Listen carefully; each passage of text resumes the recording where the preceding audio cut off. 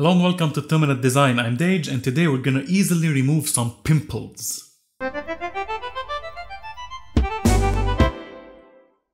Before we start, I just want to say that this is not a full face retouching tutorial. We're only gonna remove pimples and that's it, okay?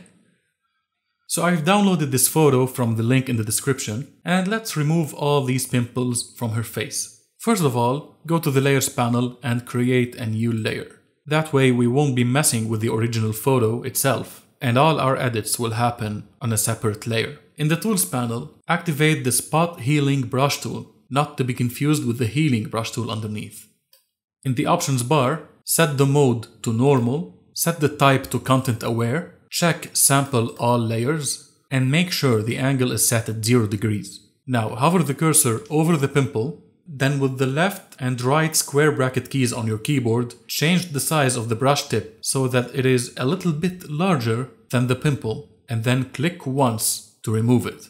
Wow, that was fast. Let's try with this one.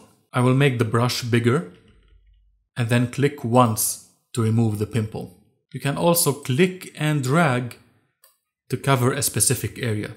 I'm gonna remove the remaining pimples.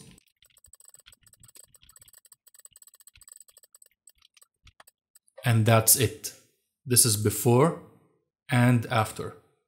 Before and after. Before and after.